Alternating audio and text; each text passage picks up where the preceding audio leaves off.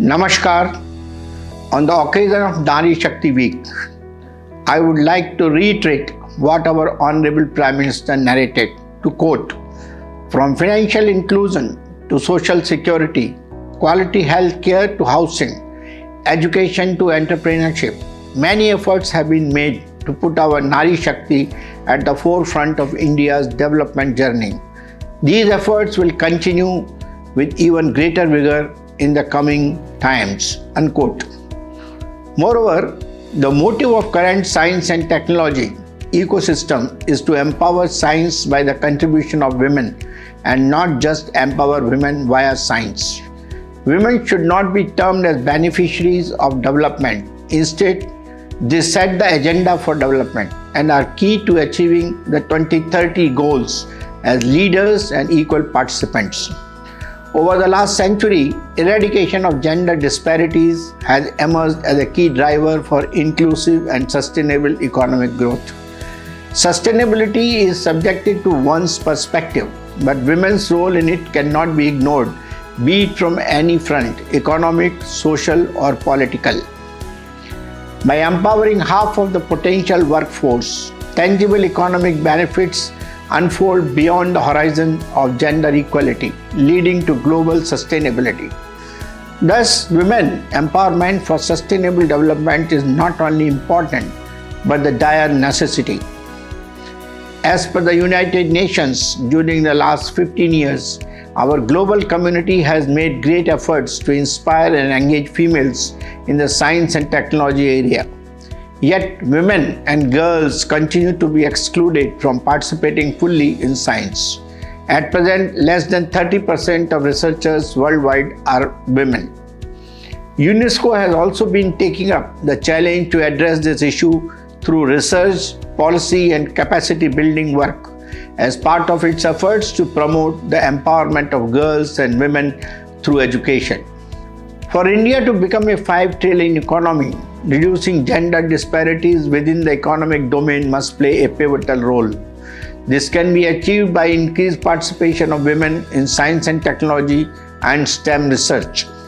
As we stand on the brink of next industrial revolution, STEM, that is science, technology, engineering, mathematics, and medicine, educations are critical for accelerating technology-led economic growth and consequently India's future development. And as seen in many other sectors, women empowerment in S&T will lead to inclusive innovations. Independent India's ties with science and technology began with the vision of social transformation through S&T application. And this very initiative has experienced leading participation from visionary women who contributed to shaping the destiny of the country. India has achieved several milestones during the country's scientific journey by tracking the remarkable progress made in a wide spectrum of disciplines, from space research and missile technology to computing and oceanography by her daughters in science. The feats of Savitribai Phule, Kadambini Ganguly, Bibha Chaudhary, E.K. Janki Ammal, Rajeshwari Chatterjee, Asima Chatterjee, Anna Mani are some of the glorious examples among women who dare to dream of not only getting educated but also showcasing professionalism and leadership in STEM sector. In contrast to the previous timeline, the first 2 decades of this millennium appears more populated with many young women scientists leading institutions and winning major science awards in India. Leaders like Sujata Ramodarai, first mathematician to win Ramanujan Prize, Aditi Sande, quantum computation physicist, Jyotirmayi Das, organic chemist, Chandrima Saha, first woman president of INSA, are continuing to set milestones in scientific pursuit. The times have changed and we are experiencing participation of dynamic women in leading roles in S&T sector, both in national and global fronts.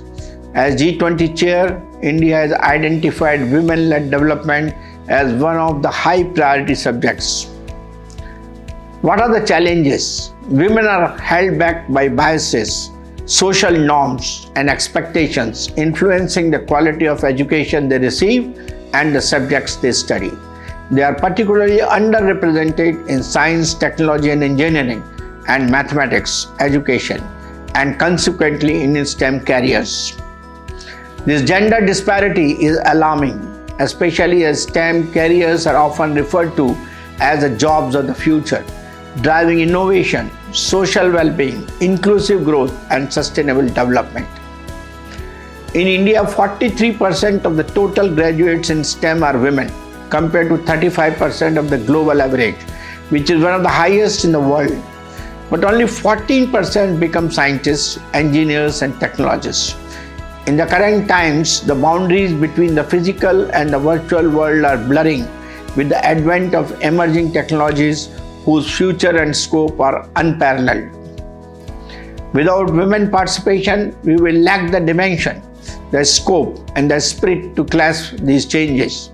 Women have a special lens and particular skill set to multitask, be more adaptive, be more resilient and be more innovative, all of which are needed for scientific and technological growth.